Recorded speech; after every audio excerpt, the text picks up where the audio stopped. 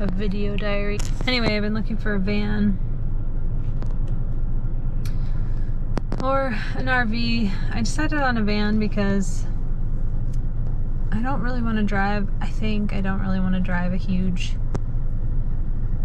RV around. But I don't really want to build, well, I would love to build something myself, but I don't really have the skills to do that.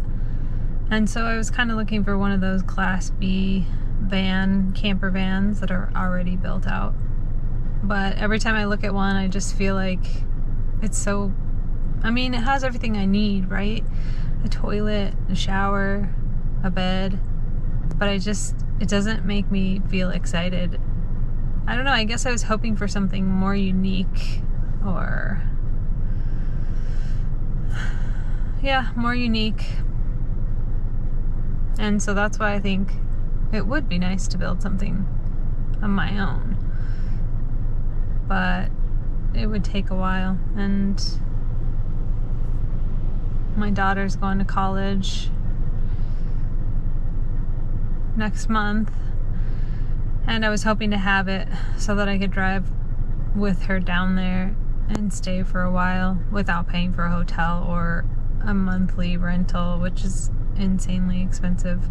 I think the cheapest one I found was $1,200 a month, which isn't that bad, I suppose. It's just for a room, though. It's not a whole place. It's just a room, and I'm sure I could use the kitchen.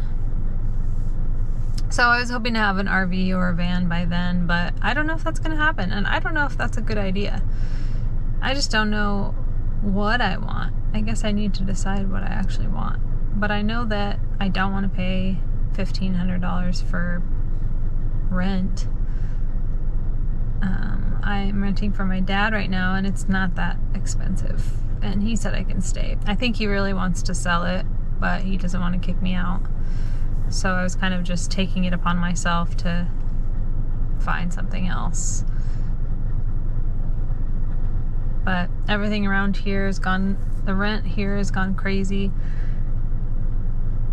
And I just don't make enough money to pay $1,500 in rent and then have everything, all my other bills and everything else. So a van would be a good option for me, or an RV, but I would also need a place to park it, which is kind of why I gave up on the idea of an RV, because I'd have to park it somewhere, which means I would probably have to pay, because you can't just park it in a parking lot and live there. People are going to know. So a van is a better idea, even though those Class B camper vans, I mean, you can tell that they're campers, but it's a little less conspicuous in my opinion. So that was my thought. And then I really wanted a shower. Like, I don't understand how these people who have these camper conversions don't have a shower. Maybe because they don't have like a regular office job. I have a regular office job, and I have to be there and be presentable, and I can't have, you know, gross, dirty, greasy hair. Now I'm looking at my hair. And so I kind of need the shower, but I think I could live with going to a gym or whatever if I had to, but I would rather not. But I kind of talked to somebody about their van last weekend, and they said they don't really use the shower very often because it creates a whole bunch of condensation in a really small space, and it's kind of hard to get rid of. And I can't imagine doing that every day and having that condensation. Like, you would have to have, maybe the solution is a really good fan that would just suck all the condensation out. I don't really know. But it seems like the fans are right above where the shower is, so it would just suck all that out, but I don't know. Maybe the fan's not very good. I just was hashing through some things. I don't really know what I want. I don't really know what I want to do. I hate the winter. I hate the snow.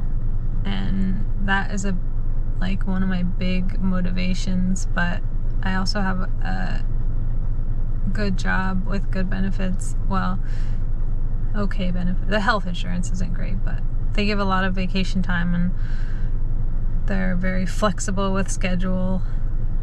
And I like the people there, but I don't know. Is that a reason to keep me in one place? I don't really know the answer to that. And I wish somebody could give me the answer, but I think that's just my decision, right? I keep wishing that somebody could just tell me what I should do, but I know that nobody can. There's not really anybody that can tell you the decision you're supposed to make. Maybe there is no supposed to. It's just, what do you want? But I don't know what I want. I don't know what I want. I mean, I would love to travel.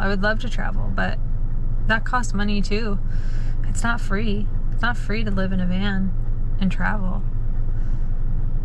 And I've always driven really small cars, and everybody says you'll get used to the big van or whatever, but will I?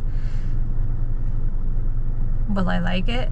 I don't know if I'll like something that big. And I've thought about just, living in a smaller vehicle, like a small SUV or something, but that's a big change from living in a house, because that's super tiny. Like, I have clothes for work, nice clothes that I have to have, so I have a decent amount of clothing that I can't really get rid of, because I need to have nice clothes for work and then comfortable clothes for home, or casual clothes, I guess is what you would say, and then clothes to work out in.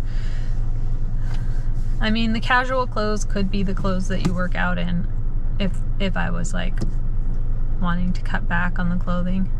So I guess that's something. I guess I just have a lot of decisions to make. The other thing is you put your money into a RV or a van, and that is not an investment. Like, you're losing money on that. The second you pay for it, it's losing money. So, and I've never really had a lot of savings, and I have I don't have a lot, but more than I've ever had. And so then putting all that towards a vehicle that I know is never gonna appreciate, it's always gonna depreciate, is scary. And I understand that spending money on an experience or something that you deem worth it is also a consideration. So it's not just about, am I going to make money on it or am I not going to lose money on it, but also about, is it worth it to me to spend the money on it? Because it would be a great experience and something that I've always wanted to do. There's a lot of places to drive and a lot of things to see. And I absolutely love the Southwest, and that would be somewhere that I'd really think I'd spend a lot of time.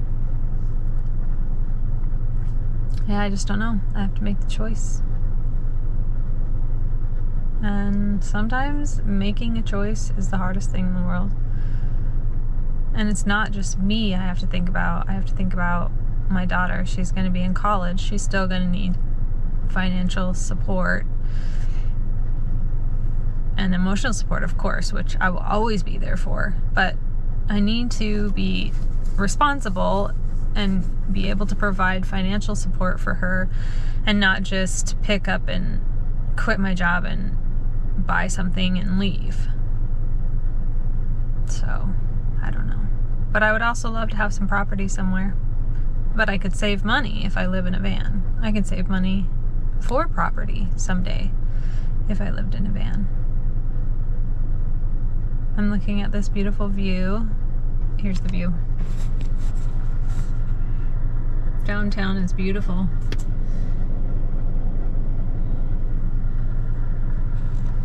But time to go into work.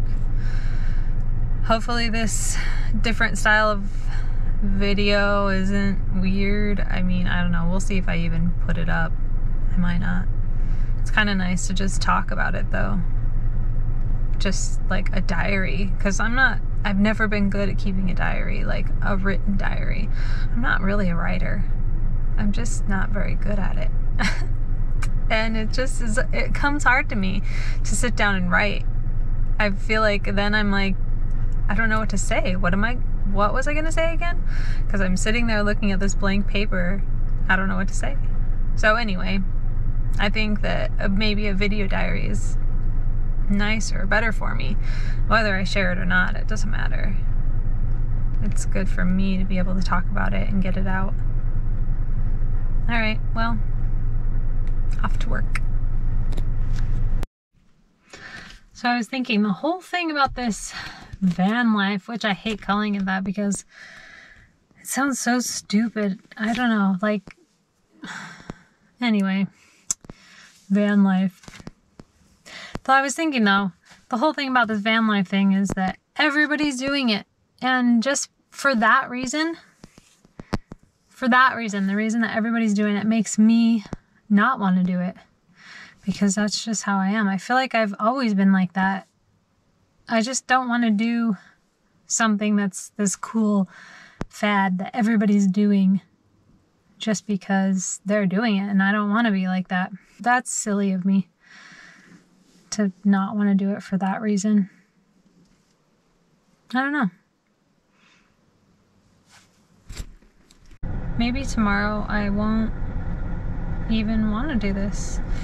See, that's the thing with me, is I think I want to do something and then I decide that I want to do something else, and I'm just all over the place. But I don't think that's a bad thing. I think I just want to try a bunch of things, and so I should. I don't really necessarily have to settle for one thing. I can try everything, right?